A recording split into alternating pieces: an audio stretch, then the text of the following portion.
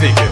We can marvel at distinguished competition to get the twist in the narrative right back to where the swagger lives. Diligent grind producing diamonds a million at a time. The brilliance combined with the light that we shine blinds the bounds of time. So I'ma get.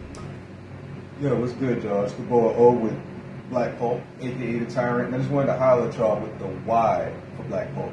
See, the problem is, I'm really tired of the rehash, remix, and the redesign of the same characters.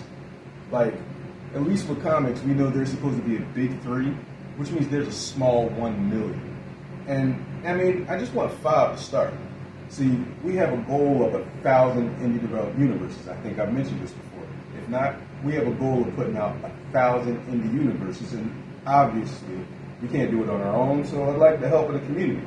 See, if you pay attention to the state of this thing we call illustrated entertainment, you'll notice that we've been reading, hearing, watching the same characters for about 90 to 130 years.